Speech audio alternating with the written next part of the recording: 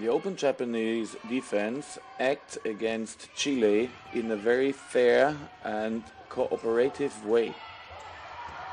In this picture you can see all the defenders attached to their personal opponent, so that single one-on-one situations are existing. Wing defender tries now to intercept a pass from right back to right wing. The defender fails, but immediately second defender is going for help.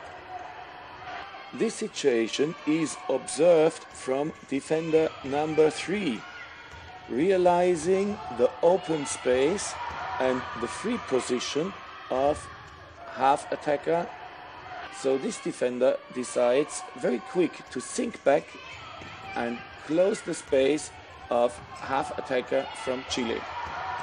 She takes the position between attacker and own goal and enforces a weak shot towards the goal. All other defenders were sinking back to the goal line for saving the ball that is coming back from the goal post.